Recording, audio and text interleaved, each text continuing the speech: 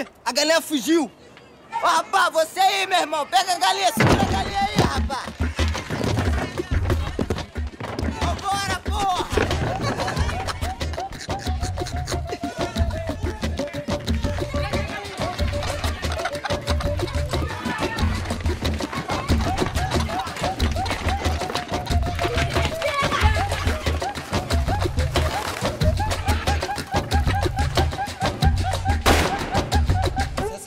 Boa, cara, vou conseguir emprego no jornal. Pô, tu acha mesmo, café? Mano, tem que arriscar, cara. Vai. Ó, tu tá arriscando tua vida à toa por causa de foto, hein? Sai dessa. Pô, cara, tu acha realmente que eu gosto de ficar cara a cara com aquele bandido filho da puta? Pega a galinha aí, rapaz! Vambora, meu irmão, segura a galinha, rapaz! Ô, filha da puta, eu não mandei você segurar a galinha, rapaz! Seu arrombado! Senta o dedo na galinha!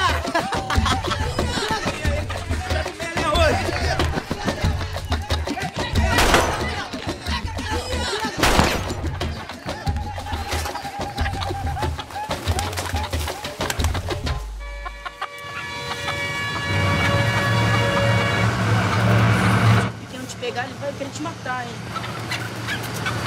Pra ele me matar, ele tem que me achar primeiro.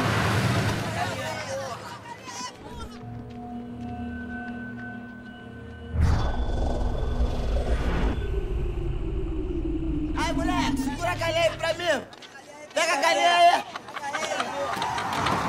Isso, caralho! Não corre não, porra!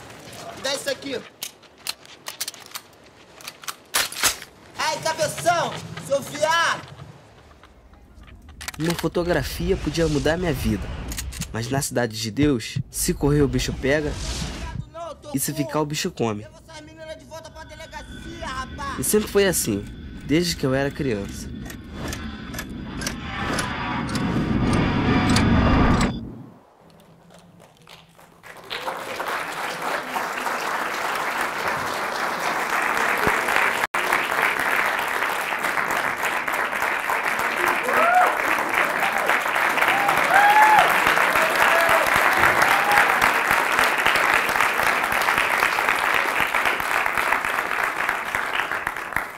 Thank you very much.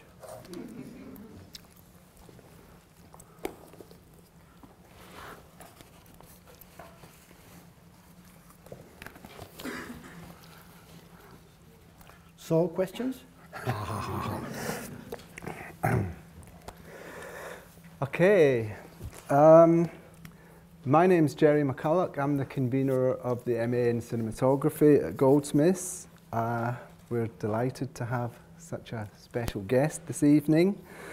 I also want to introduce you to Laura. Laura's the person who made this event happen, and she's been liaising with César for many months now. So thank you, Laura.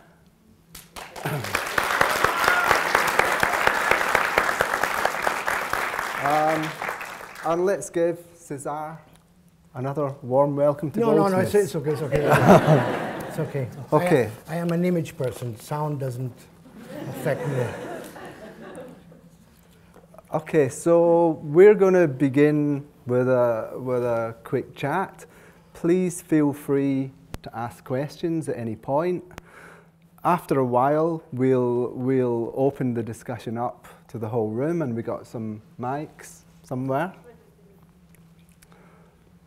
So I'm going to launch in with my first question, César, which is, were you born a cinematographer? How did it happen? How did you begin? I come from a middle-class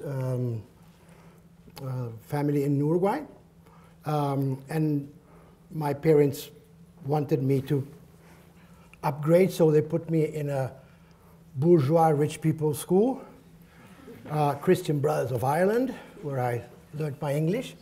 Wow, and as the flow, when I had to decide when you're very young, 16, 17, what way you're going to go afterwards, the flow was a lawyer, agronomist, and you know, all those traditional economists. And I had photography. I had discovered photography with 15 years old, and I had it as a hobby. I could never think of being a way of living or something. So, I entered veterinary school, and I started University of Veterinary, but it was the late 60s. Everybody was going crazy. You know, you want the revolution, and we wanted the revolution, so we wanted to change the world. So I started believing and thinking that with photography I could change the world. And I got very committed into that, and I quit the university and I went to Brazil, hippie, backpack, hitchhike, sleeping in churches and all over the place, in plazas and stuff like that. And in one of the places, I met a group of young people, and one was studying cinema. Wow, studying cinema. I mean, you can study cinema? So you know, that sounded great. So he introduced me to the director of that film school, and the guy liked me, and for some reason he gave me a scholarship for a 3-month summer course. So I went back to Brazil, packed some stuff, and went and did this summer course. And I loved it. I said, this is what I want to do. So I went back to Brazil, talked to my parents, and said, you know, I'm forgetting veterinary, forgetting everything. I'm going to move to Brazil and study cinema. So was that and this all, is the all aspects of cinema, or did you It was a film specialize? school. It was an actual film school that at the moment it was very rare, because normally at that time, 1970, you would have a communication schools that had like a specializing in cinema or something like that. But this one was a film school. They taught you film. And they used, film school in Sao Paulo, and they used technicians from an old studio that had been brought up, like they tried to do a Hollywood in Sao Paulo, Studios Veracruz, and they hired lots of technicians from all over the world, English cinematographers that came and made a new generation of Brazilian filmmakers. And these guys were teaching in that school. So it was a very pretty school. And this is the first point that I would like to emphasize is I believe very much in film school and in film teaching. And because of that, in the mid-80s, I was invited to be part of a film school that was going to be founded in Cuba. It was a mix of Garcia Marquez, the Colombian writer, and Fidel Castro, very close friends. And they understood the importance of having a Latin American film school that would teach filmmakers to do independent, anti-establishment films or something like that. That was perfect for my line of thinking, very methodical in that. So, so I went to this film school, and I was invited to go there for 6 months for the first, and I fell in love so much with the project and the people, and that I stayed until the first generation was coming out, 3.5 years. So, and I believe very much that the film school energy is so important, because I believe that from there start the projects, start the groups, start the energies that afterwards going to continue. I see lots of the students that came out from Cuba working together, and the crews that were formed at that time to do the film schools, to do the film projects, are the crews that are afterwards continuing. There's a film that maybe has been around pretty good, a Venezuelan film called Pelo Malo. Maybe somebody saw it. If you didn't see it, it's great. It's by a Venezuelan director with her Peruvian partner, with her Colombian sound technician. They get together to do films right after they left the school. So I believe very much in what happens in film school. And in the Cuban film school, was there anything particular about the way that film was taught that's different from elsewhere? Yes, Fidel Castro, he separated a kind of a farm school that was like 17 kilometers from a small village and about 70 kilometers from Havana. So it was isolated. So it was what I would call a cultural concentration camp. It was 24 hours of film. And it was common that 2 o'clock in the morning, you had the building where the students would live, and then you had the buildings where the teachers would live. And I was neighbor to Garcia Marquez, to Costa Gavras, to Lucas, it was amazing. Just going down the stairs to have breakfast and going down the stairs with George Lucas. Ooh, oh my God. After a week, my idols like Costa Gavras, a week maybe not, 15 days, standing in the queue for the corridor. Come on, Costa Gavras, hurry up.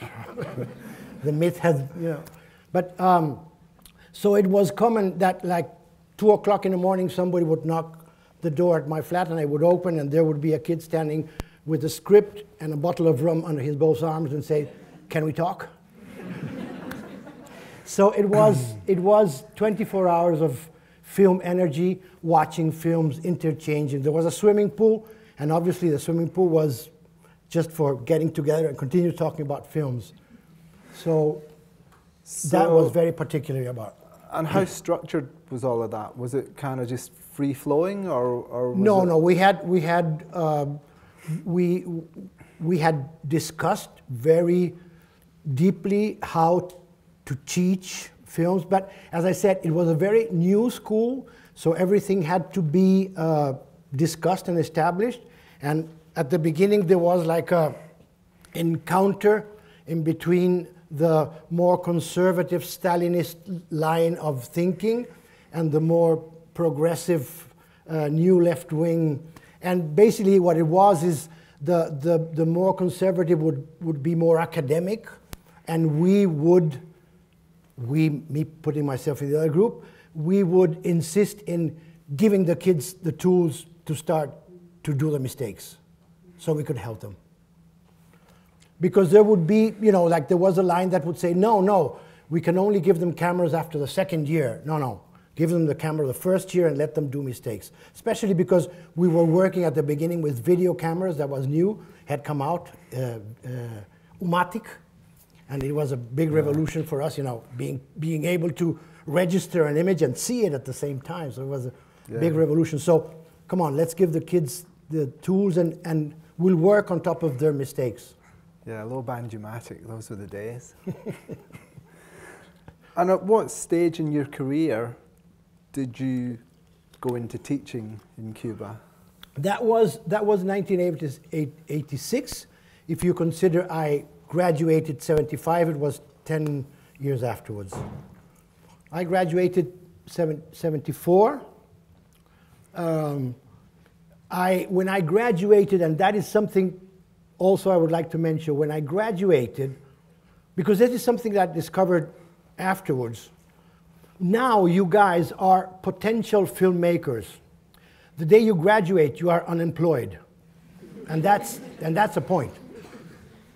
And when I got to that stage of an unemployed filmmaker, I started getting in crisis. I don't know enough. It's not enough what I studied, and I need to study more. So I invented myself that I should do a postgrad or some more academic. And I came to Europe for that. And I was on my way to the film school in Łódź in Poland. Oh, yeah. When I met a Uruguayan producer. I was staying in places of people that had recommended me. And I stayed in this guy, and he was a producer, and he said, come on, you studied 4 years. You don't have to study more. You have to work. You have to watch films, read, and work. So he gave me a credential. He was very well. He gave me a credential for the Cannes Film Festival. And he said, go to Cannes, watch as many films as you can, write about them, think about them, and afterwards do something, take pictures or whatever. At that time, and that is a great, huge difference now, it was very difficult to practice what we had learned. Renting a camera was expensive, buying film was expensive, developing film was, everything was expensive. My first film that I did in film school, I like to tell this because it's funny, is we wanted to film. So I had a colleague in my grade that her father worked in the jockey club where the races of the horse. And at that time, there was no video. In order to establish which horse had won, they had 16mm cameras pointed toward the final line, filming the arrival of the horses. And if they had a doubt, they would rush. They had a little lab inside the jockey club. They probably had it here, everywhere, because they had to. So they would rush, develop the film, project it, and see which horse had won. So those cameras were used only on weekends. So my friend talked to her father, and also they had lab, and they had leftovers because they would put a full reel on the camera, and they would just, get the final. So they had like lots of leftovers. So they had boxes of leftovers, cameras, and those were free from Monday to Friday. That's a completely new definition of the term rushes. Yes. So that's how we together did our first film for film school. But now today, you have everything in your hand. And amazing. I mean, that is something that I also enjoy telling. I used to go on set with a huge bag with a $500 incident light meter, a $750 spot meter, a $1,000 color meter, a compass, a beautiful American cinematographer manual book that would give me all the... I have all here now. And even better, because I have tools like Sunseeker that would tell me exactly where the sun will come out on such a day in June, and I can tell production the sun is going to be hitting here, So it's changed. Times have changed. It's changed. So coming back to your point that our graduates will start being unemployed.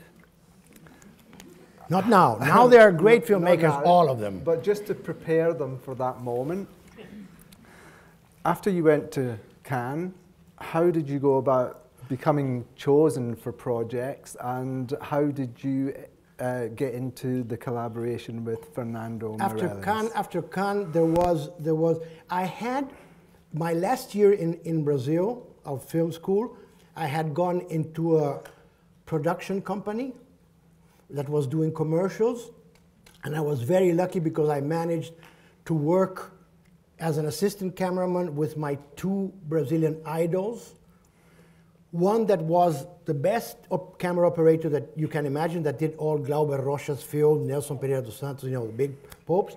And the other one was not such a good camera, but was a painter, and he was one of the best lighting cameramans that you can imagine, Mario Carneiro. And I was assistant to both of them. And also they gave me some films to do myself, so I started doing little films, little commercials. So I had a little reel of commercials that I had done in that period, 6 months or something like that.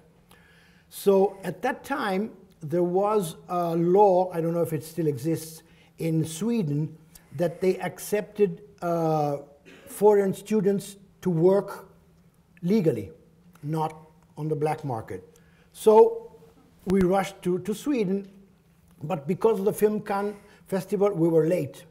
So the Polish and the Portuguese had taken all the dishwashing jobs. So me and my girlfriend, we were both, she was a filmmaker, also more on the director side. We were looking for a job. So suddenly we went to a park that had lots of restaurants, and it's a beautiful park, Gamla Stana, a little island in Stockholm, and there was a film crew. And I, hadn't been close to camera for some time, so I was kind of magnetic feeling, so I rushed close, and I started watching how the guy was filming. started chatting with him. And he was very friendly. He said, no, you don't need to look for work, for jobs dishwashing, because cinematographers also emigrate. Look for a job as a cinematographer. What do you mean? I'm not going to dishwash, I'm going to do camera. And finally, I said I was a lucky guy. A couple of days afterwards, I was doing some films in Sweden. So that gave me a chance to work. And afterwards, I came to London. I came to London and I came to London. I lived here for some time because then I wanted to be in the British people were, European people were very, very solidary with the dictatorships in South America. So we had groups of people, British people doing committees of solidarity and helping and denouncing the dictatorship. So I joined them and worked with them. And what I did at that time, because film was so difficult, I did slideshows. That was the way we used to do films. You would do pictures on slides, put a tape recorder, project them at the same time, and click, click, click, click, and that was the films we were able to do. Slideshow. Slideshow, yeah. Do you have a favorite film that you've made, and do you have a favorite sequence from it? I'm just trying to slide in another clip of yours so that we can see more of your work. They always ask me that, and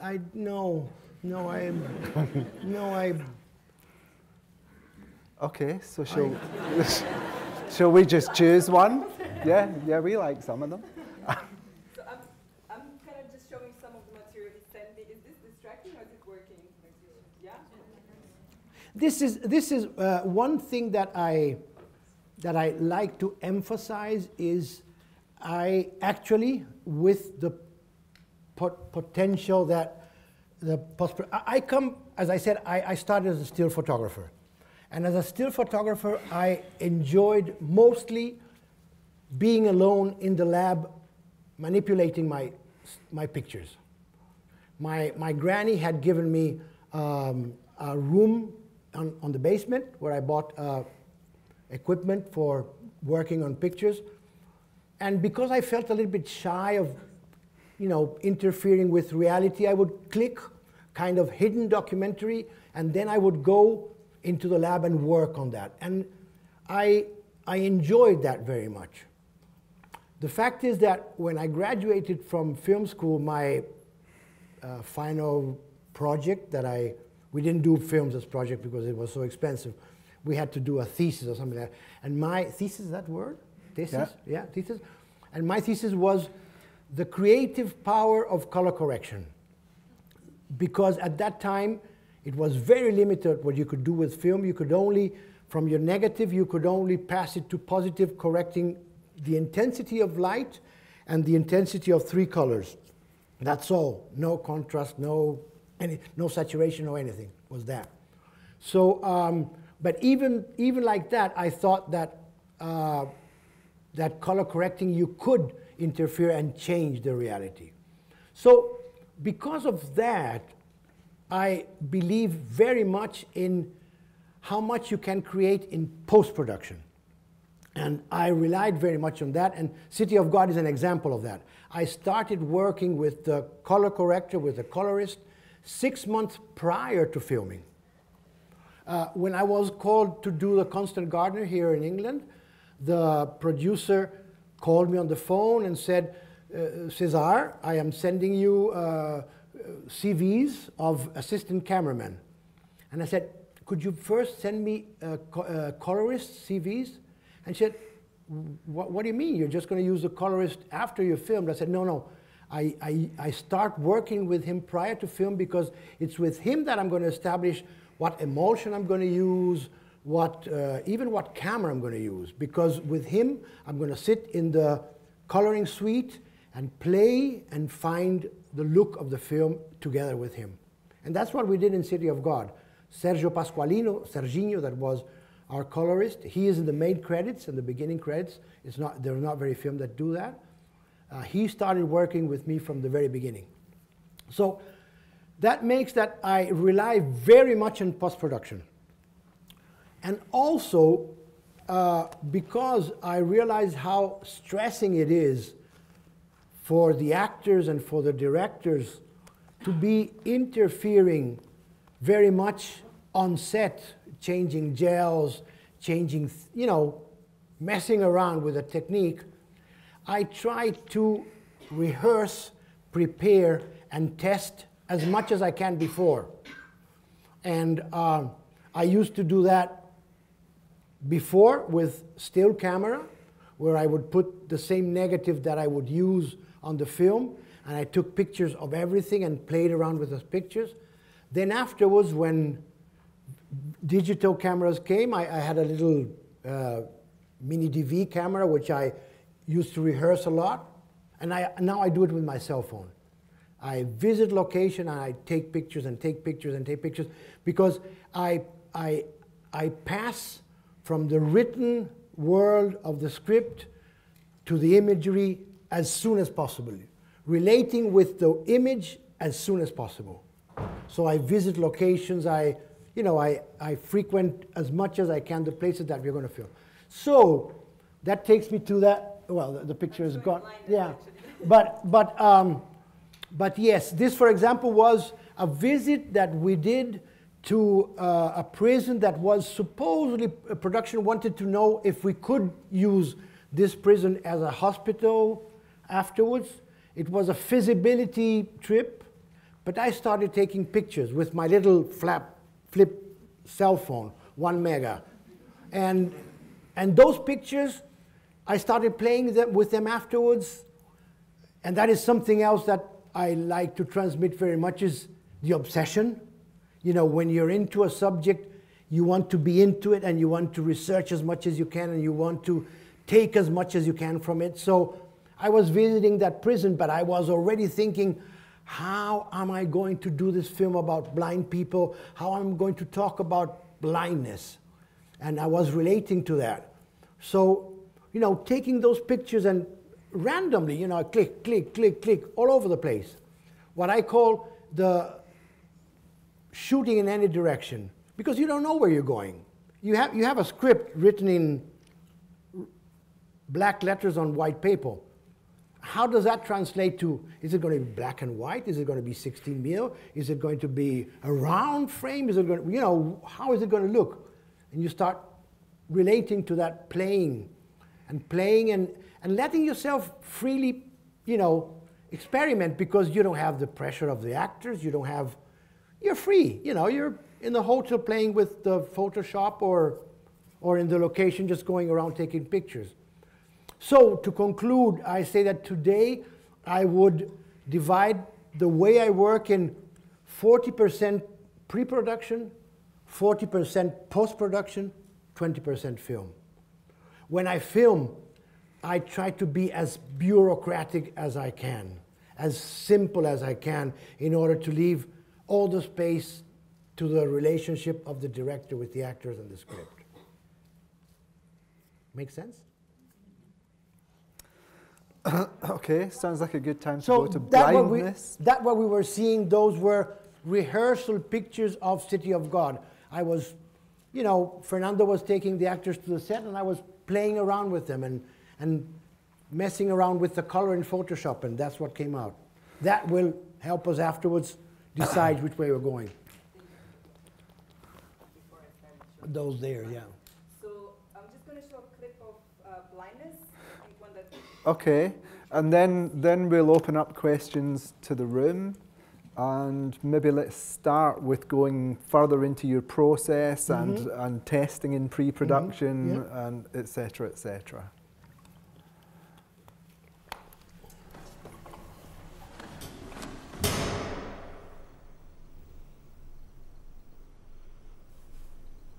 I'm afraid it's going to be infected. Doesn't surprise me, the filth from the street on that shoe.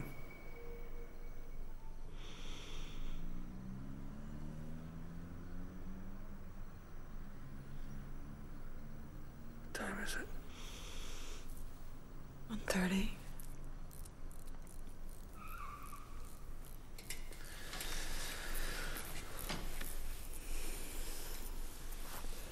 You can't be responsible for everyone. You need to get some sleep.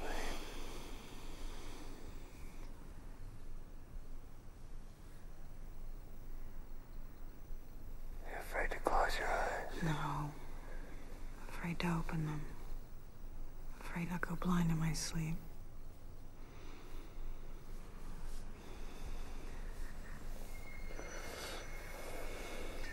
I'm gonna take a walk.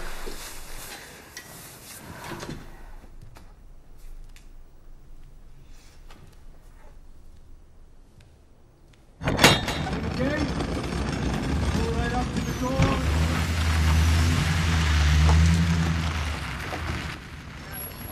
Okay? Locking up.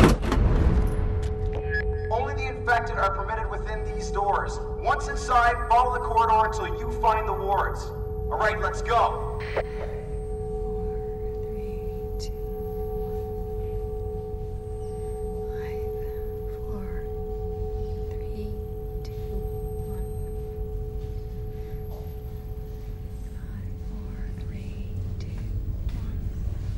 Hello? Hello? Can anyone hear us? Door. Door. Door? Hello? Hello? Hello? Hello? Hello? Hello? I'm not. Do you have any beds available in here? Yeah, we should. How many of you are there? We don't know. Okay. Maybe you could count off one by one and introduce yourselves. I'm number 1. I'm a police officer. Okay. I'm number 2. I'm a taxi driver. Number 3, a pharmacist assistant. 4, I'm a hotel maid. 5, financial advisor. Okay. That's my wife. That's my wife. あなた? どこ俺だよ。あなた? どこにいる? When I started researching into the film, I received the script, and I hadn't read the book, so I started seeing that the script was a little bit literal and a little bit too much dialogue, so I rushed to the bookstore and bought the book, and I read them simultaneously. How this came, and I saw that from the very beginning, José Saramago had given us the clue in which direction the photography should go. He talked of the blindness as being in a sea of white, of milk, in a sea of white. So that was so great. Let me start playing with white and see how white relates and how I can make the image disappear into white.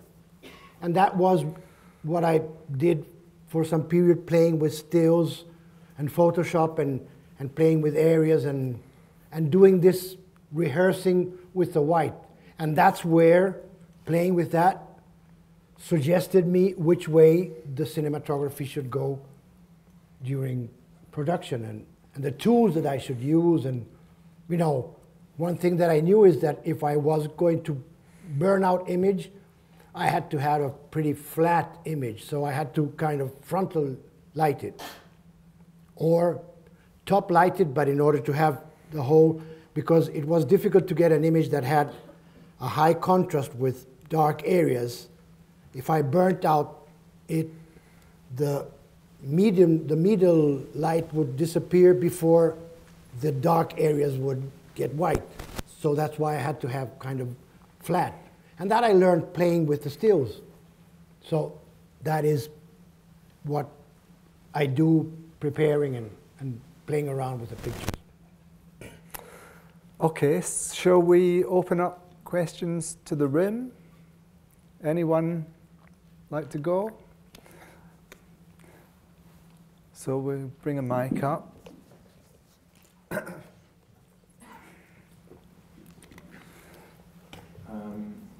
I guess, looking at this, would you say that you've developed a certain cinematic style? Sorry, again? Would you say that you have developed a certain cinematic style, or do you look at, do you approach each project completely from a new, from a cinematic style? You know, human being likes being original. You know, since kid we want to be original. We want to call our mother's attention different from the other kids, what the other kids do. So I would prefer feeling that I am being original, trying to approach every film in a different way.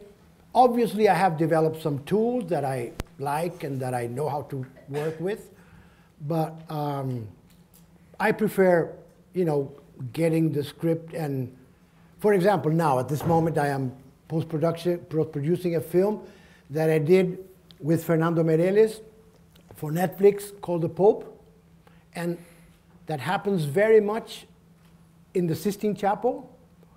So looking around, I said, I have to start with Michelangelo. So I started from Michelangelo and went into Michelangelo's paintings and life, and from there on I started finding where that would talk. Parts where they discuss flashbacks, for example, would be probably more towards the final judgment, and other parts would be towards the ceiling where the Genesis is. So, you need somewhere to start from, and then you start. And so maybe some things here, because of Michelangelo's way of lighting, I flat lit it, so here again, flat. But I prefer starting from scratch. Thank you. Welcome. Next question. Hi, César. Could you talk about... Could you lift your hand? Oh, Where there you go. Hi, sorry. Yeah, it's okay. Could you talk about your experience with working with professional actors versus working with non-actors, and I suppose specifically what you found was there a difference in the way they coped with the camera being on them in close-ups or nearby? Yes, great. When Fernando called me to do, my first film when I left film school were documentaries. I love documentaries. I would do documentaries all my life. I enjoyed very, very much. Because documentary surprises you. Fiction has the thing that you know what you're going to shoot. Documentaries, you're shooting this, but something good for the film happened in this, and you go there. So I enjoy the adrenaline of the documentary. But obviously I enjoy. But when Fernando called me to do City of God, I had done lots of documentaries. And Fernando told me how he was approaching the film, working with these actors and so and so. And I saw a little bit of how he was preparing. And I said, Fernando, we have to shoot this film as if it was a documentary. Let the guys do what they're doing, and I'll go after them. And I'll think of a way of shooting it, lighting it, and the camera that helps this. So basically what I did is I lit almost 360 with practical lights and stuff like that, so you wouldn't, because my thesis was we cannot give these kids marks and rigid, because we'll kill the spontaneity from them. So that's the way we worked. And when the production company approached me, what equipment, I said, well, I want to use quite a lot of 16mm camera that are lighter and have longer magazines, so I can film more time, 10 minutes. Handheld to go after them as a documentary. And I want my assistant cameraman to be a very experienced documentary assistant cameraman, that he can improvise without, how do you call it, la trena? With, yeah, tape a trena, measure. With a tape measure, going towards the actor. No tape measure. The actor is here, and if I do here, you have to know that this is 70 centimeters, and be ready to go. I also heard the story that he was so good, you had to ask him to delay the focus. Yeah, that's right. Yeah, and after a week or two, Lula Carvalho, he's a pretty well-known cinematographer now, he was so good that I did this kind of thing, and he arrived together with me. So I was watching the dailies, and they looked like it was rehearsed. It was taking that little thing of that documentary. So I said, Lula, please, I know you're not going to like what I'm going to say, but please, can you delay a little bit? Can you be a little late? Or even look for the focus a little bit? To give it this grit, that the editor liked so much and put in the film. So no, just to finish. So this way we developed this way of filming that was very particular. We used to film, rehearse, and then film again. What do I mean is, I would light, we would bring the actors in, and we would let them make a pass of the whole sequence. And I would be in the middle with them, documenting what happened. And obviously what would happen is, at a certain moment I would get a piece of the foot of a sound microphone, or a piece of cable that was coming, or, you know, but of a 2.5 minute sequence, you would have 2 minutes that were usable. So what we would do is, afterwards we would do pickups, we would rehearse, and then, okay, the microphone cannot be here, you have to stand a little bit. So we would redo it, but that first shot had the spontaneity, the truth that was very much used in the film. So what happened? Fernando and me, we enjoyed this system so much that we brought it to professional actors.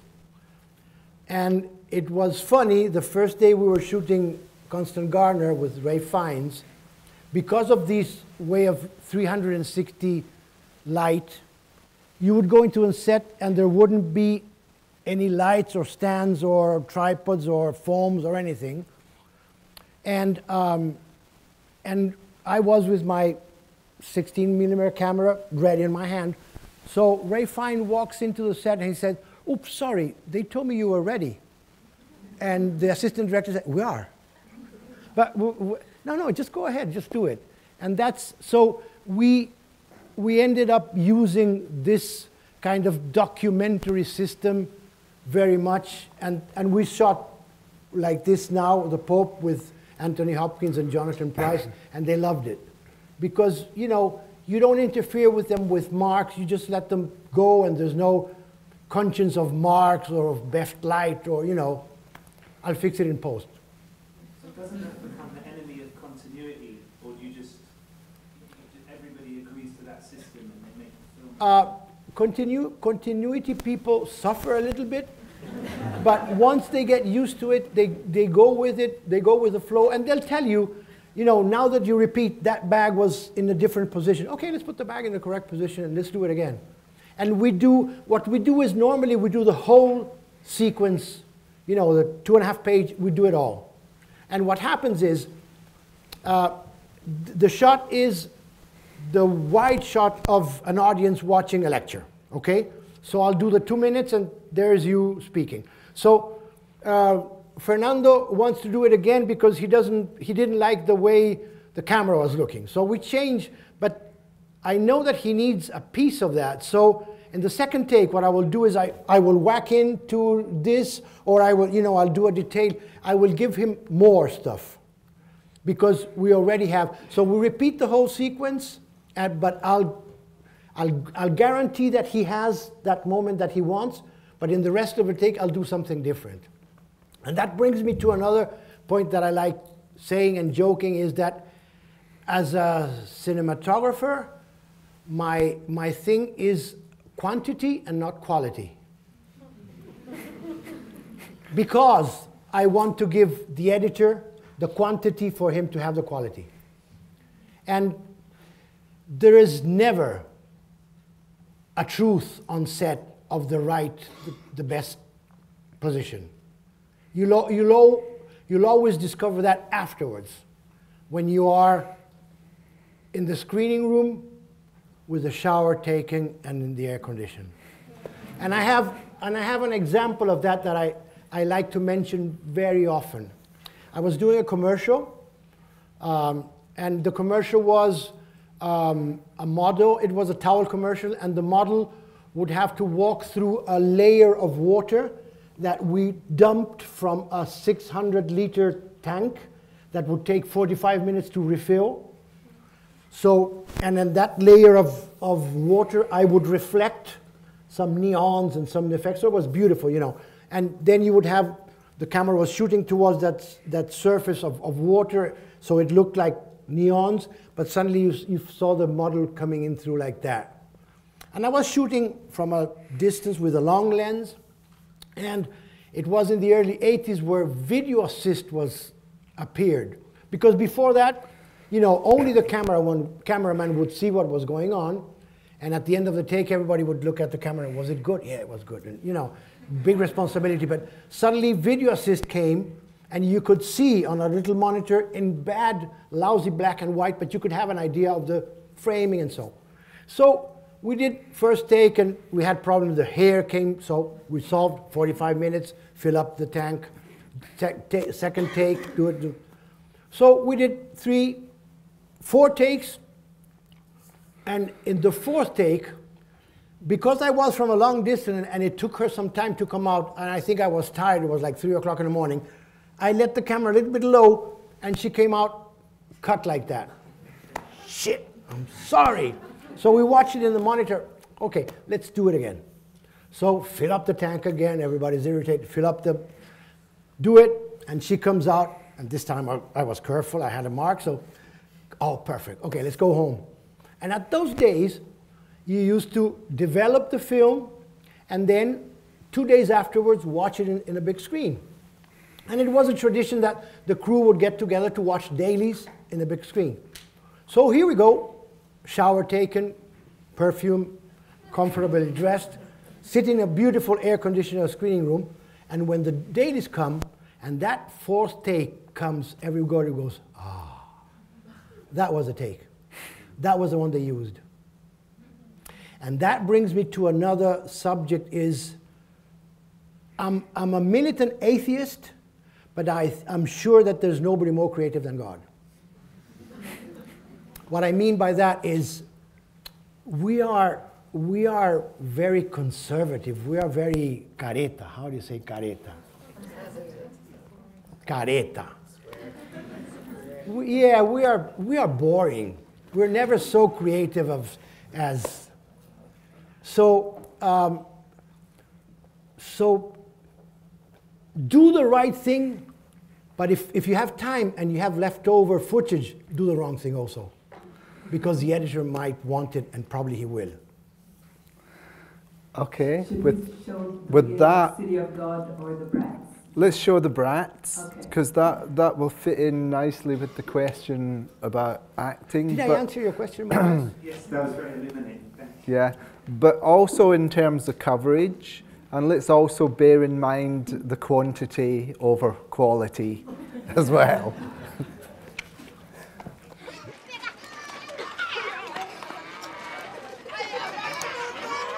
Já vai pra padaria? A gente não solta um banco no supermercado. Pode parar, irmão. O bagulho agora é tosco. É isso mesmo, o patrão é tosco. Tu fica quieto, mulher. Já te falei, rapaz. Se tu quer entrar pra vida do crime, primeiro tu tem que ser aviãozinho. Tu quer ser aviãozinho, bucha? Vou essa de aviãozinho é uma roubada, irmão. Até eu pegar o contexto com os caras, vai demorar muito, né, Nath? O avião tá certo. Tem que esperar o mais velho morrer pra depois nós assumir. Eu não vou ficar esperando ninguém morrer, não. Vou fazer igual o Zé Pequeno faz. Vou passar geral. É isso aí, patrão, tá falando o que de meia, mulher? Tô passando aqui, filha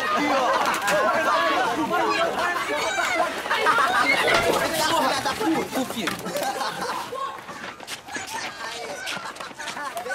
Gato, rapaz. Gato, porra. Molequinho é teimoso, rapaz. Moleque sambou de fuga, mané. Fuga aí. Sobrou você. Peguinho de gente. Cadê? Tem mais um aí? E aí, pequeno? Mais um meu. Aí, irmão. Volta, mané. Aí, vocês vão pagar pelos que fugiram, molecada. Escolhe, moleque. Quer tomar o tiro aonde? No pé ou na mão? Escolhe logo, meu irmão. Porra. Bora, moleque. Aí, no pé ou na mão, porra. Bora, meu irmão. Escolhe, porra, no pé ou na mão. Bora, moleque.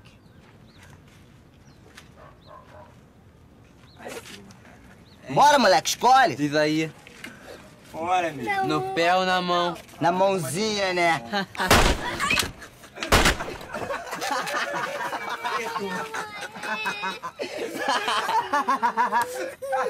Valeu, pequeno, valeu. É isso aí, mano. Aí, filha com fritas. Quero ver se você sabe o conceito agora. Escolhe um dos dois ali, ó. Senta o dedo, né? Ué, pequeno, não sei que eu mato. Fica na tua YouTube, é com ele, meu irmão. Bora, filé. Vai, filé. Escolhe um aí, mata aí. Escolhe um dos dois, filé. Bora, mata logo, amigo. Bora, filé, não tô o dia inteiro não, meu irmão. Bora, amigo. Vai, filé, escolhe logo, mata um cara aí, brother. Bora, filé, não tem o dia inteiro não, rapaz. Vambora, filé. Quero ver se você é do conceito agora. Ah, tá chorando, amigo. Vai lá, vai lá. Cara, que você vai bora logo, amigo. Bora, filé, não tem o dia inteiro não, meu irmão. Aê, moleque! Aê, moleque! Entrou pro conceito da galera. Demorou, agora tu da Irmandade. Toca. Toca. Demorou, filé, demorou mesmo. Levanta, moleque. Levanta, porra. Vai lá pro seu ninho de rato, moleque. Sem mancar, hein? Bora, rapaz. E avisa teus coleguinhas que aqui na favela do Zé ninguém rouba não, hein, porra. Vai, mestre, sem mancar, hein? Valeu, pequeno.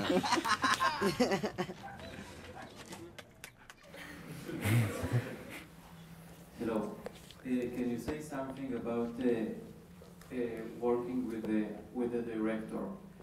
I mean, I guess some directors have clearer picture of the style, and so. One of the books that that I enjoyed most reading when I was studying was La Bottega della Luce. That is film. That is a book with interviews with Italian cinematographers. And Vittorio Storaro says in his interview that he used to work simultaneously with Bertolucci and Coppola. Bertolucci would come on set with a viewfinder hanging, and he would go and say, we start here with the 40 mil, the actor is there, we traveling here, and we end up here, and we'd give him exactly the move, the lens, everything. On the other side, Coppola would go on set and say, well, the actors are going to be here, they're going to say this and that, you do your thing. And he would say, and I wouldn't say that one is more director than the other one. No. Hitchcock would know even the depth of field that he would want. Tony Scott, which I had the happiness of working with and I admired a lot, he brought on sketches drawn with beautiful pens that he had with exactly the lens, the position, everything. On the other hand, Fernando Meirelles, we talk and he just put the actor there and I go and show him. And I wouldn't say, again, one is more director than the other. So, as, well, we adapt to whatever attitude or proposal the director has. Hopefully, we can engage as a cinematographer as early as possible and discuss a lot and analyze a lot and read the script a lot and are very conscious. So in City of God, for example, just an example, a friend of Fernando and me went on set, and at dinner time he said, hey, César, is everything okay with Fernando? Why, what do you mean? I don't see you guys talking. And I said, yeah, everything is so good that we don't need to talk. We know exactly, because we had talked so much before. We had prepared so much before. So it depends very much, you know. As I said, Tony Scott would tell Paul Cameron that that light should have a filter and should be 2 stops under. You know, he knew very much even about light. So it depends. Cinematographers must adapt and understand which way the director wants to go and what he wants to achieve, and help him and fill in the gaps.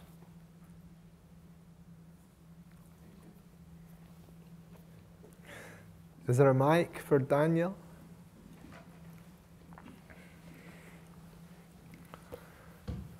Hey, Cesar. Thank you for coming.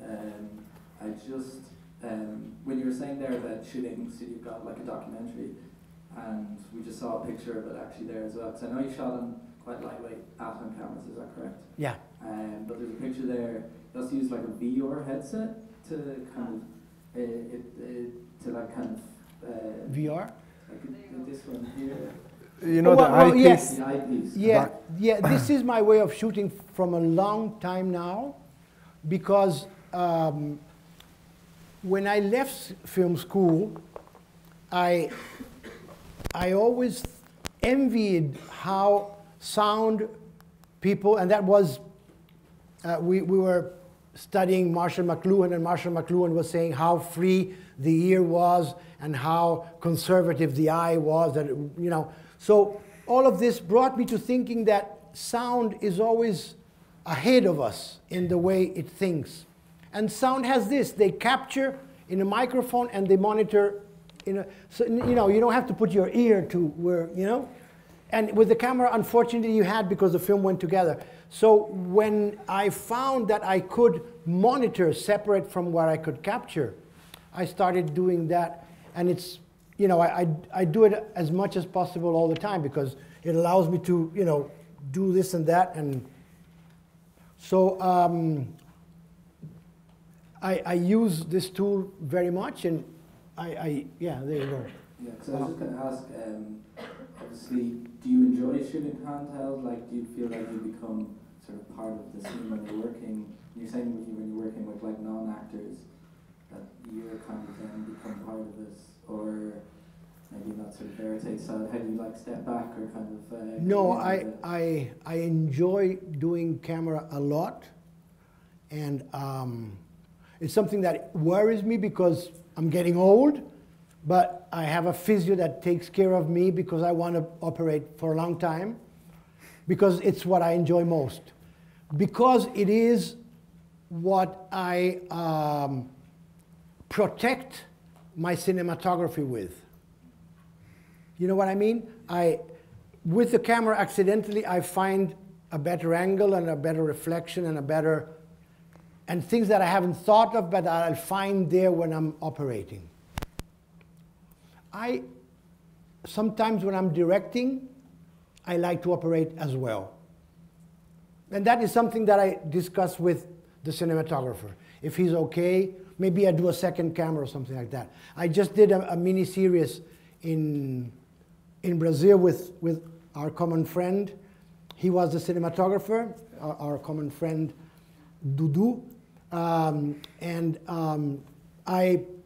I engaged with him, and he let me operate B camera very many times. Thank you.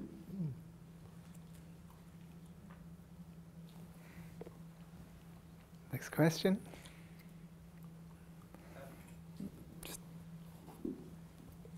You said that you're not really a sound guy, or you don't really think about those things maybe when you're doing your job.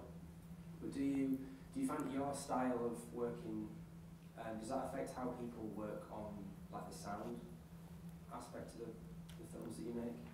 Do you have contact with those people? Yes, yes, yes, yes. That is an issue, and in City of God, for example, we had the sound technician did not adapt to that because he didn't have the rehearsals that he wanted, and so, and he quit the job, and another guy finished it up. It has to be something that has to be talked with and has to be, but from there on, all the other films that I've done, the sound technician, sound mixer, we talk, we prepare, and he gets prepared to that, and it flows very well. But it is a way of, you know, he has to be prepared to do a story as if it was a documentary, but guarantee a quality that afterwards can be made to what he likes. But it is, yes, it is an issue that has to be thought of. But one thing that, an experience that I had here, when I walked into the suite where I was going to do the color correction of Constant Gardener, and I walked into it was a projection room, because I had always done color correction in little rooms with a monitor like that. But this was a projection room with a table, and I walked in and I said, huh, I'm walking in like if it was an ADR sound mixing. So image has reached where the sound has been for 10 years now already. Because what I think happens, and because of this post-production thing, I think the more you can transfer to post-production to make the correct decisions, the better. So what happens? Sound is now capturing a sound technically correct that can be worked on afterwards. I think image is going in that direction also. Image, I think as the image very much as I'm capturing this that I will reframe afterwards. This film, for example, we shot in 8K because I knew afterwards I could reframe and I could change the color, and so it's transferring lots of creative decisions to that moment with the shower and the air conditioning. Shall we have another clip before we go to the next question? Maybe one from the Constant Gardener? Yeah. So, past and present. But maybe we can make the question simultaneous and I can answer while you're watching the clip. On that note of shooting on 8K, if you're shooting digital, is there anything like you miss? Could you go louder? Is there a mic? Is there anything you miss about shooting on like celluloid film in the transition to digital? Is there anything that you miss about shooting on film? And yeah, so it sounds like your style would suit a lot better to shooting on digital, like leaving it rolling. Oh yeah, to me film is buried, yeah. Yeah, no need. No, today with the digital cameras you have everything that you want and more. I don't see any reason to ride a horse if you can have a car, it's more comfortable. Do you want to play a clip from Constant Gardener whilst we chat? Shall we try that? Sorry? Shall we play a clip whilst we chat? Yeah. Okay, experiment. Okay. Experimental Q&A. And worse, I made him a vile promise that I have absolutely no intention of keeping. Oh, do come in. Yeah, please. Of course. Yeah. Thank you. You lead the way. Go ahead. Take a look. All right. No, I really hate to think how it would hurt Justin if he knew. I violated his code, Ham, in the most cynical way. In the end, that justifies my means. I need this creep to help me blackmail Her Majesty's government. Please tell me I'm not a ruthless bitch. Please tell me that Justin would understand if he knew. If you give me the wrong answer, then I will push you into the Tiber like I did when we were 16. Ciao, my darling. Thank you. For this wonderful gift. How very generous of me. No, I...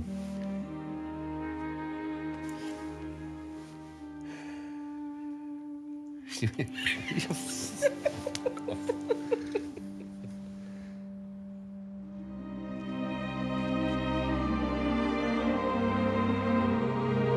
Justin, put this on.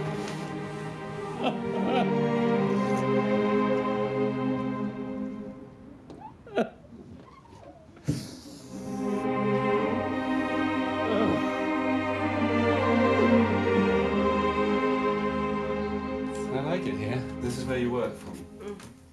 Amnesty. Club on Mega. That's the official line. I thought you were like that. I thought you wanted to privilege revolution.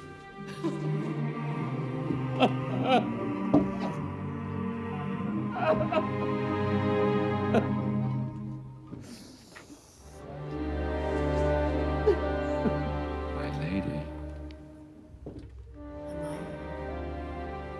Use plants. They were children. You'd be prosecuted. I do watch them. When I remember.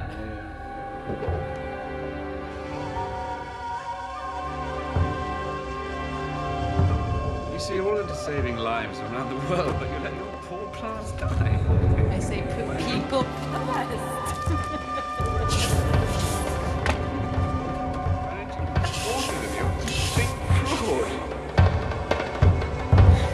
I feel safe with you. I can imagine when you were 6. You're leading the revolution.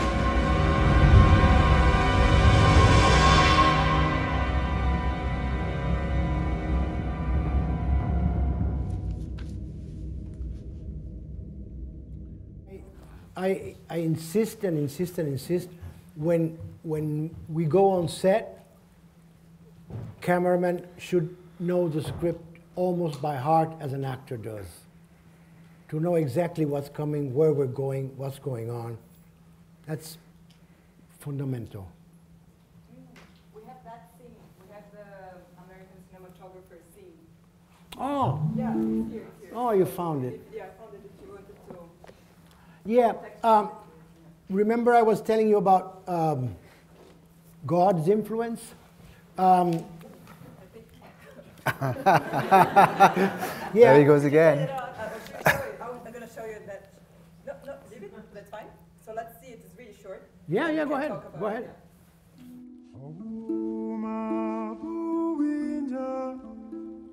Take care of yourself, okay?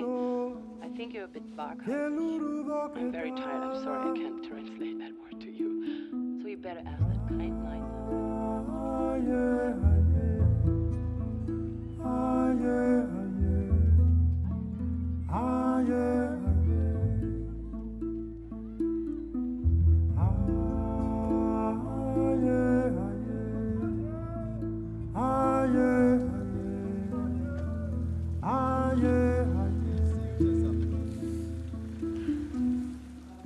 That shot of Rachel Weisz walking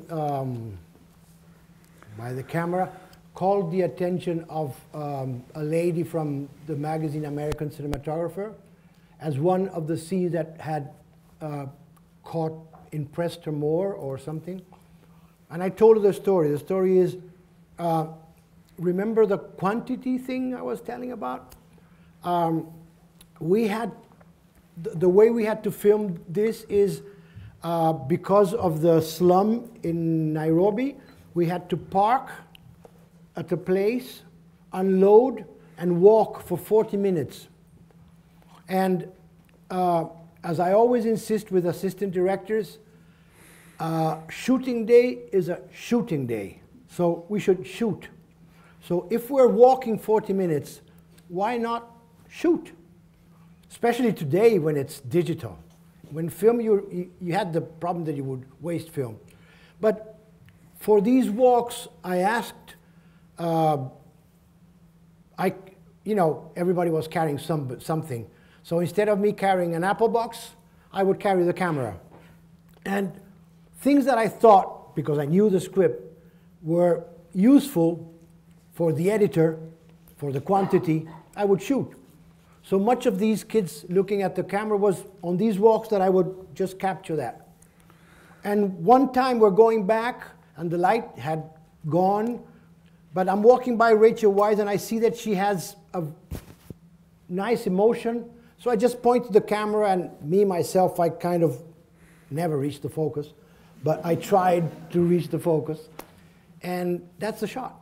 And, that's him again.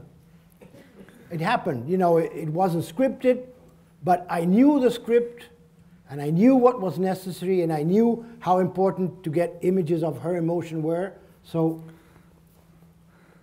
So luckily the focus pillar wasn't around. Yeah, yes. Okay. It might be worth mentioning that in the film she just lost a child, so she's out of focus, that's because it doesn't make sense alone. I find it, it was very powerful. Mm-hmm. Okay, shall we take another question? Where are the mics? We got someone over here. And I think we got 2 mics. I have 2. Yeah, me too. We got loads of mics. And 1 camera. Taking the chance from the last frame was from the Constant Gardener, I wanted to ask you, what's your relationship with composition and together... Composition? Yeah, of the image and framing, and together with this approach and the importance of this documentaristic background, the choice to be also so unpredictable in the framing, for example, like in the last one, the Constant Gardener. Where does it come from? It's like documentary. Documentary. It's just when I was in film school and I didn't have a chance to rehearse with filming, and I had nothing to do, I would grab my stills camera and I would play around, just transferring this 3-dimensional reality into this bidimensional 4-line reality. So getting conscious with the image, and that I do very much. That's what I say. When I go to a location, one habit I have, for example, is we go with production to a location. Okay, this is the location that we're going to film. So the next visit to the location will be the tech scout where we'll bring the crew. I say, no, let me go first by myself. I want to spend an hour there. And I go there and I start playing around and finding that, just playing around, just relating this 3-dimensional world to this B-dimensional, and finding and playing around and getting familiar with the place, how it relates to the eye. And this I do all the time by preparing and by playing around. So when the scene goes on, and for example, in Blindness, we had the A camera that was doing the kind of conservative storytelling. Then I was doing a B camera that was, because I already had the story told by the A camera, I would go into this awkward, but that has relation with the story, a reflection or something like that, And in Blindness, we were lucky because we had a comfortable budget, and I had an Aton Minima with me, a little 16mm camera. So, in order to have more footage, I gave it to him to operate. And what I did was, the scene is going to be here, so I just put it there, and suddenly some interesting piece of feet or something would, and lots of scenes in the film come from there. Very awkward framing that were done by him. But what the habit, for example, is when we're doing one camera, now, for example, in this film with Anthony Hopkins and Jonathan Pryce, we would do a first take where I guarantee the actors in the frame. We have it. Okay, let's do one more. And we call it freestyle. And then I'll go, a piece of his hair, his hand, and I'll go something that I believe and I feel that is related to what the story that I'm telling, There's no point in showing a dog if they're talking about, But suddenly they're talking about tearing out things and I see a dog. Oh, interesting how. See what I mean? Did it more or less answer? Because it's very intuition, playing around and finding. And that's why I insist that the cameraman becomes a co-director when he's filming. He knows so well the story that he's going to offer the director with his framing and with his storytelling something that only he can find, only he can interpret. Teddy, is there a mic on this side of the room? Yep. Yeah, behind you. I wonder what you think about the development of large format cameras and large format lenses. and whether that takes away some spontaneity. Because of the fact that essentially the lenses are getting bigger, the cameras are getting bigger, especially when you achieve such beautiful results with Super 16. Well, in this last film, The Pope, we had the helium, red helium. That was really light, really light. And the advantage is that it is 4K, but Netflix made it a point that I gave them minimum 4K. So originally I was going to shoot it with the Arri Alexa that I consider the best sensor that has reached the perfect quality of everything, of skin tone and everything in the first go. But they didn't let me film with that camera for legal question because it was a 3.8K. So we moved to this helium. And the helium gave me the advantage that I could use 16mm lenses. So I would have a very powerful zoom from 11 to 160 something in a half a kilo or 1 kilo lens. While if I had to have this in a large format, you know, my back would have gone like that. So, and I was able to do, at the end, it was lighter than a 16mm camera, this camera with this lens. So that's fascinating because you're actually, assume you're cropping the sensor. Yeah, yeah. Which is great. I love that. But yeah, it takes the video harshness away. But there's such a vogue at the moment for making bigger sensors and larger lenses that go with them. To me, that seems to be a step backwards. It's almost just like manufacturers making... At the end, it's us, filmmakers, that are going to use the tool. So, you know, we'll end up putting a stocking or Vaseline or whatever in front to make it, you know, as we did at the beginning. You know, I learned from a very famous British stills photographer that did these beautiful pictures that had like vapor on them. And what he did is he did like that before he took, and it had like a foggy effect. What was his name? Very famous. He did little models. I don't remember. Anyway, but you know, I think that the more information we get, the better. We can take it away afterwards, you know, in post. So I don't mind. In Blindness, for example, because I wanted, it was film, because I wanted the audience to be conscious of a very high definition, I shot 16mm, 35, and VistaVision. That afterwards I put on digital, but you know, I wanted a bigger format to get more definition, so welcome. It's us that will handle it at the end. So tools are there to be messed up and, you know, thrown away and do whatever you want. But you shot bits of American-made, the Tom Cruise movie with the black magic pop. Yeah, yeah, yeah. Yeah, because Tom Cruise wanted to pilot himself, and he wanted the real thing going on.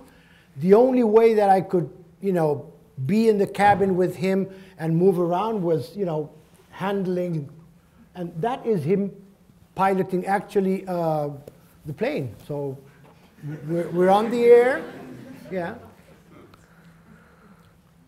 And I was very, very happy when I went to the IMAX cinema to watch the projection, and the $900 black magic was giving me such beautiful close-ups and texture and skin tone. It's getting easy, man. Yeah, but you know what? People say, hey, but don't you mind that now everybody can film because it's so easy? And I say, well, there's been pencils for ages, and not everybody's Shakespeare. I mean.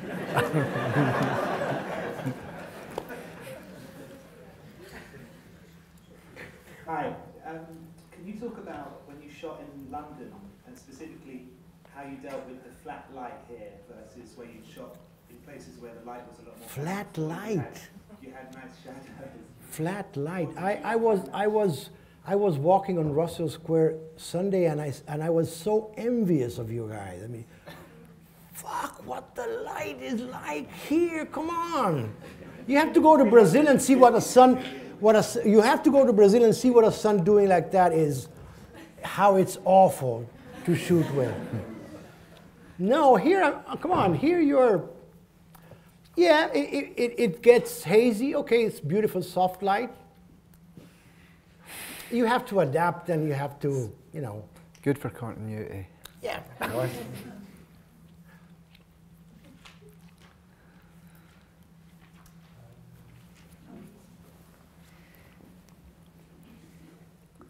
So, I believe City of God was the first film that went through a DI before the final print. And I'm just curious about how that process was, because no one had done it before, long format film. Yes, it was a nightmare. I was doing psychoanalysis, how do you call it? Shrink. And at least in 2 sessions I cried with my analyst because it was a pain. We were very lucky, very, very lucky, and one of the other phrases that I like mention is City of God wouldn't have been City of God if it wasn't for Palace 2. We had the chance, and Palace 2, the story is follows. Fernando was invited to do an episode for Brazilian television, for Brava Gente Brasileira. That is a series that shows different chapters of Brazilian characters. And TV Globo invited Fernando to do that. And Fernando said, no, I'm very busy now preparing for my feature film that I've put all my energy into it. And Geo Arraes, the director of that nucleus of Globo, insisted. And he said, come on, Fernando, do. And Fernando says, okay, if I can shoot as a rehearsal for my film, if I can shoot a little short extract from that book that looks like City of God, okay, I'll do it. So Fernando called me and told me to do the cinematography of Palace d'Or, and I also rejected. I said, "Oh, come on, Fernando, I'm busy doing things. We'll only be shooting in 6 months." And Fernando said, "But come on, when we come close to film, won't you start wanting to do camera tests and do all these tests that you like doing?" He knew that I. He said, "Come on, Globo is paying you to do them now. Do them now." So we did Palace dos as a test, and I consider it the most varied photography that I've ever done, because I tried every style. We filmed with 4 different cameras, with 10 types of negative, in all the ways, with mark, without mark. And in that Palace we learned, everybody learned. Even production learned how to deal with the production issues of favela. And one of them was with Palace 2, we put through the whole process of DI, and we rehearsed it. And it was, I always remember it as one of, because I was taking a risk of proposing this. Walter Salles, that was a producer of the film, had told Fernando, "You are crazy, don't listen to what César is doing, you're risking everything." Because I was proposing filming 16 and 35, mixing it all together and putting it to digital and going to a screen, but nobody had done it. But we used to do it a lot for commercials, but nobody had done it for a film. So it was a risk. So fortunately we had, 6 months prior, we had this Palace dos that was a series for TV, but we transferred it to a little short feature and went all the chain, the workflow through. And I remember with pleasure, Saturday morning, I invited Fernando to a screening, to a cinema, a regular cinema.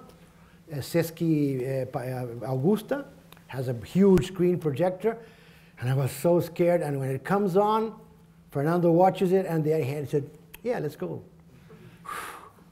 So we had tested, but even like that, we had, during the process, we had lots of problems with Serginho didn't know all the tools, so at a certain moment he used a lot of noise reduction, And when we transferred it to film, it appeared too much, so we had to redo. So it was a painful process, but very gratifying, because after that, you know, ciao film.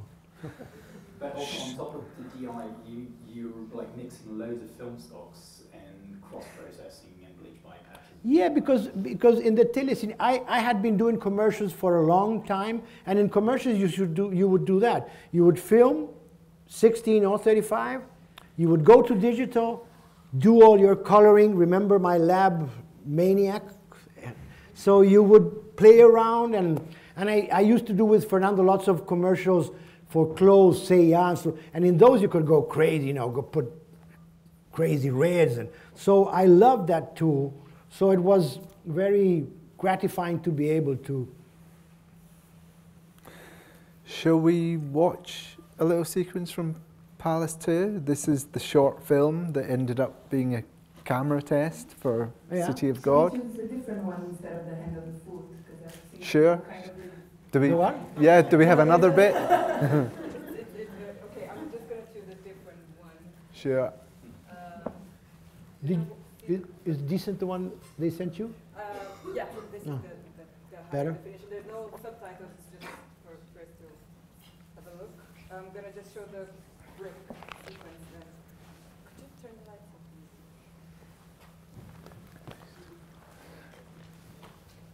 It wants to play.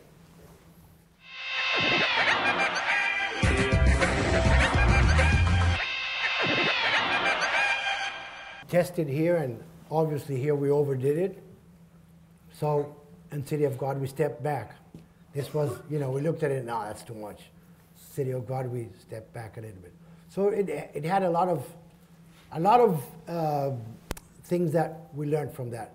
And from that experience on, every time that I'm going to do a film, I try to invent something that we can get the crew together and get something close to what the film is going to look like, and do a little testing filming before. Because, you know, you get in contact with the subject, you get in contact with the way you're filming, you rehearse, you prepare. And then when you go on the real thing, you are more in control of the situation. You know more where you're going. Here, you know, when we had done this 6 months before, it was 4 days of shooting, but 6 months afterwards, when we came on set, we knew, you know, how to relate to the kids, how to relate to the subject, how because it's so scaring, you know, the first day of shooting. So with this, you take away that scaring of the first day, because you have already done the first day on those days that are just to throw away.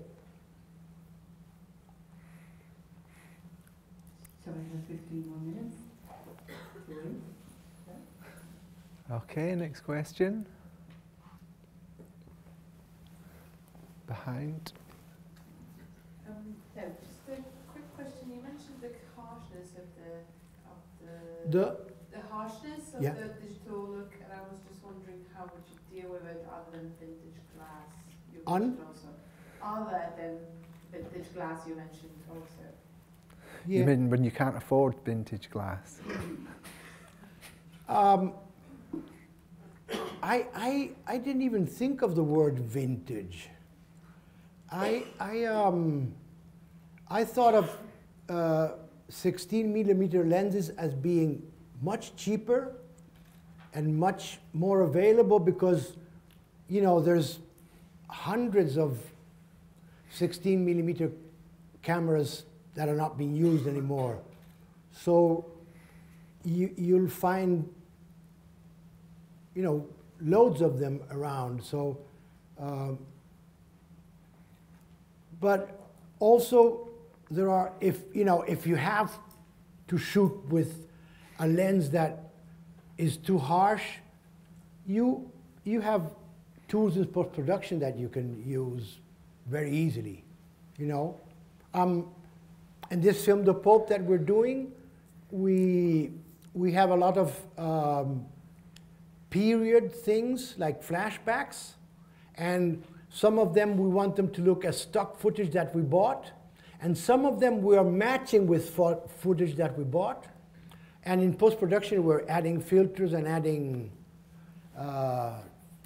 textures and making them look as vintage as. So the power that you have today in post-production and the cheap power that you have today. You know, how I start coloring my films? On my cell phone with Instagram tools. I'm on set and I have lit something, so I start taking pictures, and while the director is rehearsing, I'll start playing around with those random filters, and suddenly God sends me, ooh, look at that, that's great, I hadn't thought of that. I send it by WhatsApp to the colorist, and he downloads it, and he does dailies more or less in that direction. And it's amazing the amount of tools and facilities that you have today. So would you approach lighting differently in the way of introducing diffusion? Yes, yes. Today, again, there is much of the lighting that you can do afterwards in post-production. And I joke that Storaro would say painting with light, and I would say painting with mouse. Because there is very much that you can do in post-production. But you have to know what you can do, so you can, like I said, sound, you know, that you can give a technically correct image that you will work on afterwards. So, for example, the contrast of the lighting, that you should kind of control on set, you know, because then it's difficult if you like a certain contrast of the image to make a shadow darker, then you will affect the, you also can. Like for example, in this film, we had to do a pickup of a dialogue of Tony Scott with Jonathan that we had done in a garden, and I didn't have time to look up the dailies, so I did a lighting on set with green screen that was a little bit more contrasty than what I had. I remember that I had a sun, so I imagined that I had a two-stop difference, so I lit like that. But when the dailies came up, the shadow was very dark. So now in the color suite, what we did is we masked the shadow and brought it up a little bit. Constant Gardener, for example, Ralph Fiennes has very deep eyes, and it's very difficult to light when you think of this 360 light, because the 360 light, what you do is put lots of top lights. But he would need like a front light. But if I wanted him moving around freely, I wasn't able to put front lights because that light would be on the set or would be visible. So what I did, I shot it that way because I knew, I had tested, that afterwards in post-production, and you discovered that the shot that you overexpose brought back to natural has better texture. Okay. So then you establish that the sensibility of that film is but one stop overexposed. So it's not 250, it's 125. So we saw two distinct looks in the Constant Gardener in that sequence, one for the present, one for the past. So had you arrived at those precise looks Definitely with completely him, yeah. in advance? Yeah, yeah. We had worked on that. As I said, what I did at that period, I would carry on my camera little bobinas, spools of the same negative that I would be using afterwards. I had chosen already, okay, this is the 250 ASA film that I'm going to use. Okay, so I would, the production company would give me a reel, I would rewind into these little spools, I would load my still camera with that and take pictures in the location. And take pictures of, okay, I don't have Rachel Weisz, but I have a assistant producer that is white-skinned, and can you stand there and let me? So I got these pictures and I took them over, and with Asa, we would sit down and play around and do like little references. So when I was filming, and before that, I had a little CD room at that period that had 250 pictures, like 3 or 4 for each sequence, and I spread that around the crew, like the makeup person would have, so she would know what it would look like. You know, when this scene, when he's crying, it's going to be bluish and washed out, so the makeup person already knows that. So I gave around those CDs to people, and the colorist that was not Asa, because Asa was the senior colorist, but the dailies was another guy. He had this CD, so he received the sequence 25. He would go into the CD room. These 3 pictures. So this is the look that I have to emulate. Yeah. So just to clarify that even though you can do so much in post, you don't leave it until post. We were going 40% before, 40%. This 40% before means rehearsing, preparing what you're going to do afterwards. Rehearsing, you know, for example, City of God, an example that I like to mention. City of God, I had a night scene. The kids are on top of a tree, and they're at night. We got that one. They're at night, and so how am I going to light it? How does a forest inside in the neighborhood of Rio de Janeiro look like? And the typical that you've probably seen was those HMI rays like that, kind of Michael Jackson video clip, you know. I wanted something more natural, so I walked into a little forest and looked at the light, and I said, this is like a soft, very soft, bluish, dark light. Okay, how do I achieve this? If I shoot during the day, in an overcast day, I'll get this feeling. Then in post-production, I underexpose and make it bluish. Okay. But then something that helped me more came up. I said, a forest is green, and the skins are reddish. These are opposite colors. So if I can tell the machine that green is black and red is white, I can separate luminancia with chrominancia, luminance with chrominance. So I did a test with that, send it to Serginho in Sao Paulo. Serginho, can we separate the green, make it a light channel, take to black? And it works. And he said, yeah, but if you could make the skins a little bit redder, it would be better. Okay, makeup artist, can we paint the guys in red? Oh yeah, of course.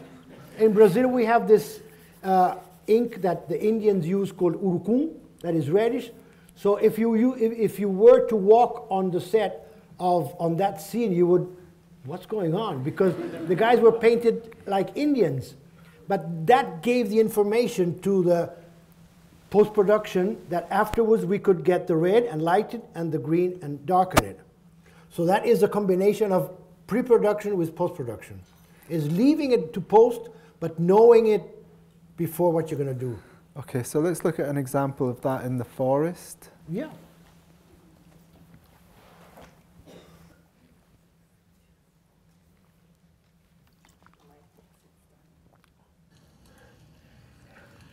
Os caras roubaram uma grana, né?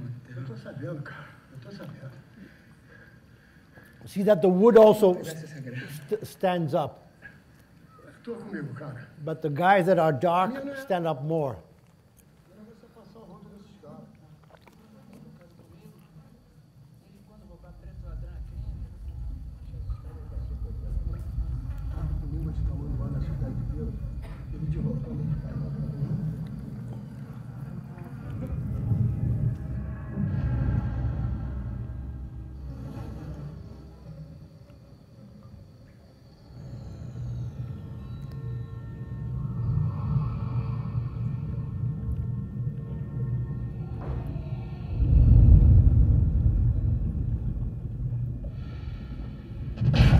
For example, Constant Gardener. Fernando wanted a scene of Ray Fiennes coming back to London and seeing London after he had this sad moment. So we wanted a scene of him in the car, but we were in a rush.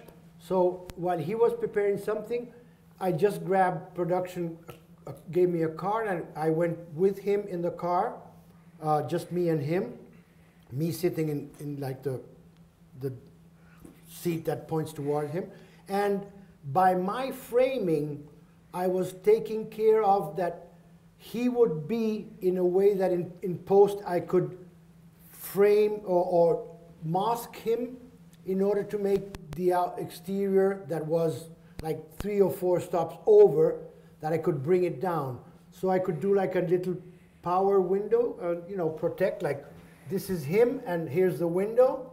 So I shot it, you know, I didn't move the camera very much because that would be a headache. So I let it more or less stable so I could do this on him and separate this part and make it darker to compensate. Today you have cameras with HDR, so that is also not a problem anymore. It's getting easy, man. It's getting so easy. Okay, we're kind of running out of time. So there was someone wanted to ask a question over here, and then we'll have a final question. Yeah, I was wondering, do you have a favorite film in the means of cinematography, or a film that you consider to be a good example of cinematography? Personally, you. I like cinematographers like Vittorio Storaro, what's his name, British, just won the Oscar. I'm very bad at remembering names. Deakins, Roger Deakins. There's so many. Every time there's new guys appearing with beautiful stuff. I don't have favorite, no. Will you be around for BSC Expo? For? It's 1st and 2nd of Feb, I think. I would, yeah. Yeah, it's in Battersea Park. Roger Deakins is making an appearance there. Oh, great. Okay, so final question. Hello. You said your background is in photography and you do quite a lot of tests. Is there a reason why in cinematography or in motion picture people don't use tilt-shift lenses the way Don't use? Tilt-shift lenses the way they do in photography to swing the plane of focus? They're kind of like large format cameras. We used to use them very much in commercials, but I think when you're telling a story, it's kind of difficult to go around, but you might use them for specific shots.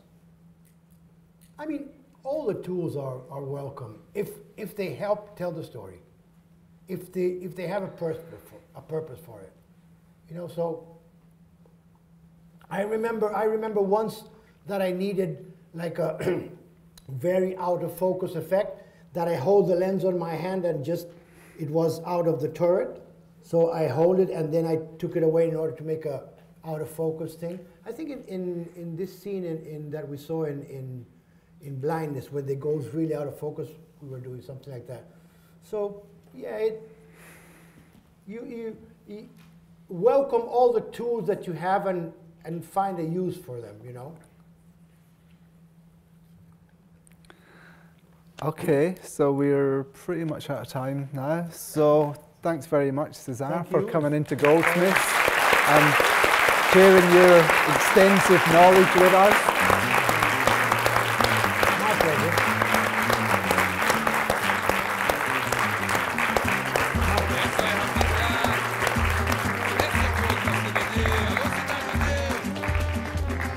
And thank you to Laura as well. Yeah.